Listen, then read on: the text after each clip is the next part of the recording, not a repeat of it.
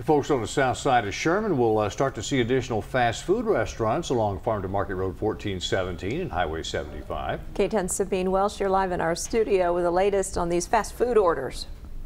The Crossroads development in South Sherman is getting some additional fast food orders, including a Starbucks and Chipotle already under construction and expecting to dish out a Chick-fil-A and Brahms restaurant along the way, in hopes people in the southern portion of the city can grab a quick bite to eat rather than driving to the Sherman Town Center.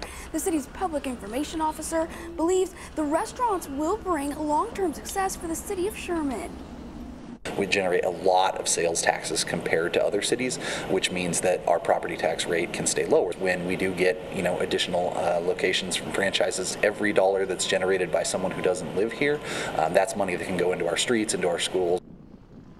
Sherman city officials expect the fast food restaurants to be open within the next 18 months. But what do Sherman diners think about the fast food timeline? Tonight on K10 News at 10, we hear from some South Sherman locals on what they think the city should focus on instead of drive-thrus. In studio, Sabine Welsh, K10 News.